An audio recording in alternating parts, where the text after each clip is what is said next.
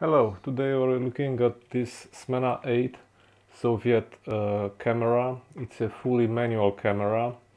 What does it mean?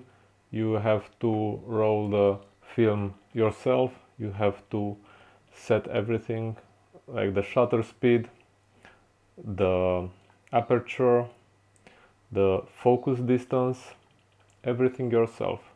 And then when you're done with the film, rewind it back.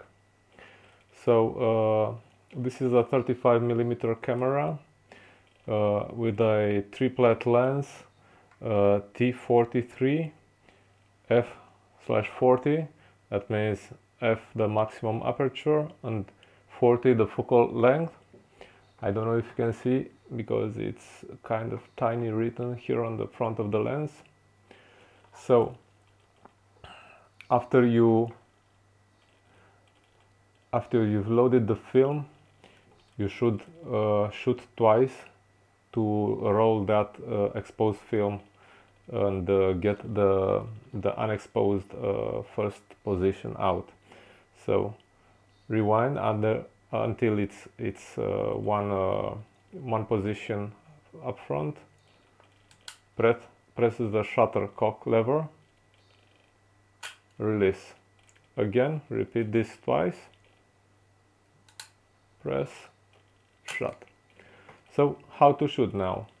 So first, let's say you need a aperture of 5.6. You go here to the front of the lens and you set this aperture manually to 5.6. Then you need to use an light sensor application to detect the light. So you can use this app, the light meter. It's a free application, and let's say you've chosen a 200 ISO value. You set your aperture to 5.6. The light meter will tell you here in EVs how much light you have and what shutter speed here you need for that ISO value and aperture value depending on this light. So let's see. Now this aperture here, on the other part of it, has some numbers. So for example, for 5.6 there is a value of 5. You will use that in calculating the needed light, 5 EVs for example. And let's say your light meter says you have 14 EVs. So you deduct from 14 this value 5 here, right, which is set for 5.6 aperture. You see it on the other side here. And if you deduct from 14 5, you will get a value of 9. Then you go here to the shutter speed and you will look for a 9.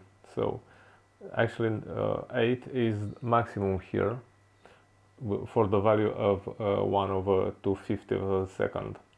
That's how you calculate, depending on the available light, what shutter speed you need for a certain aperture, or the other way, what aperture do you need to use a certain shutter speed. Then you need to focus the length on depending on how far away your subject is. So let's say your subject is 4 meters from you. You set it like here, and you can also use this thing to calculate how much depth of field you have. So for example, if you have 5.6 here, you look on this scale from 5.6 to 5.6, right? For this distance for your subject, and you will see that at 5.6 you have in focus from let's see, 2.5 at about 11 meters. You see those values on the lens. So now you know your depth of field for your set aperture. Now use the cock lever, press the shutter button, right? So now let's look how to do long exposures. So you should set the shutter speed to B, that's bulb mode, and we can see it right here, B bulb. Okay, now press the shutter cock lever. Okay, press and hold the shutter release button until the desired time, the desired exposure is acquired. Then release it. That's all. And now let's look also on the self timer. So set the shutter, of course, set everything, set the aperture and the shutter. Now press the shutter cock lever, press the self timer and also the release button, and now release the self timer.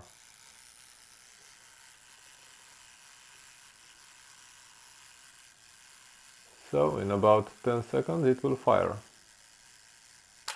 That's it. Simple, nice and clean. It also has a hot shoe for flash and a flash shutter if you want to use that. Remember, after each photo rewind the next position on the film. Now, after if you've loaded the film, you should set the ISO settings so that you remember. You see you have a red dot here on this side. It's pretty tiny, so you should set the ISO so you remember the value, the film you have inside. And now before starting you should set this, it's really stuck. You should set, so you say, let's say you have a film of 35 position inside, you set this to 35, let's see, to remember how many positions you have left. After each photo you've taken, you just go to the next position and you should set this to 35 now, so you always remember how many shots left you have. When you finished shooting all your photos, to get out the film, you need to press this button and switch it this way. You see, switch. Now you should take out this knob here, but just a little, not all the way, so it doesn't get out too much. And now you see you have an arrow here which tells you which way to roll the film, and you roll it until you get to the last position. You will notice that it gets loose when it's finished. So all the film will be back in, and after that you can remove the film right from the camera.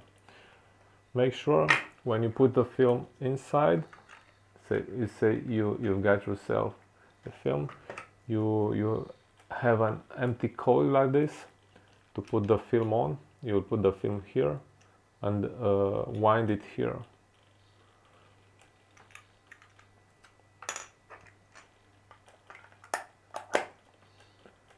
For taking photos, don't forget, use the viewfinder.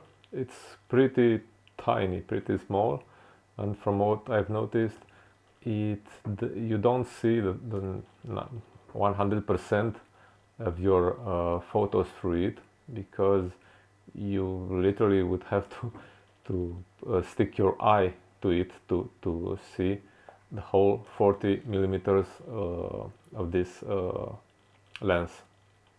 So I think, yeah, this is all. Hope you enjoyed it. Till next time, bye bye.